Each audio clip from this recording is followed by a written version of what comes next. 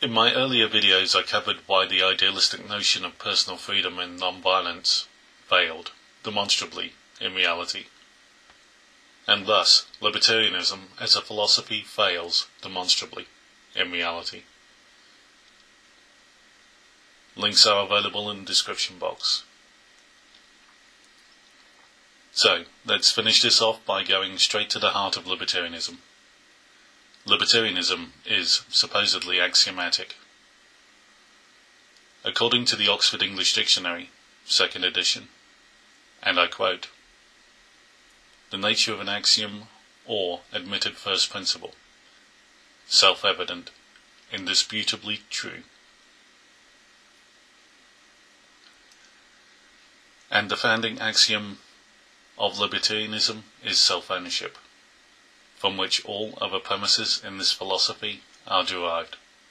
So, if this is not indisputably true, the whole house of cards comes tumbling down, libertarianism as a philosophy will die, and we shall never hear from the libertarian proselytising internet evangelists again.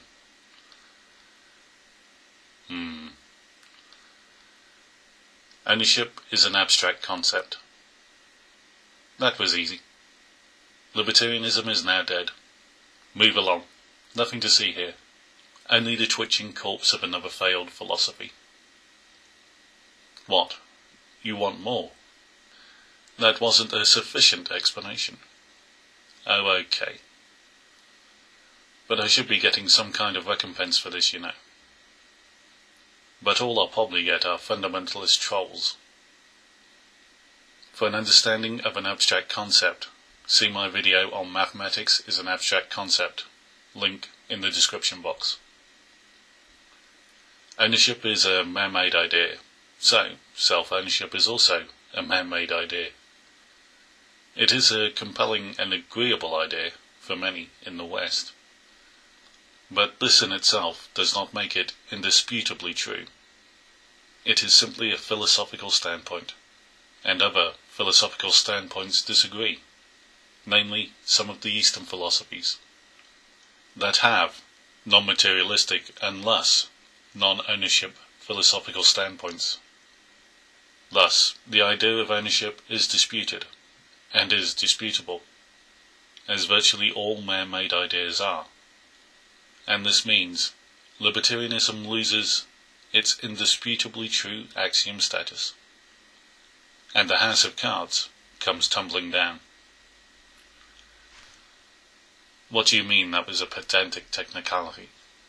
Logic is pedantic. You either accept logic, or you do not. You've got to love these either-or black and white scenarios.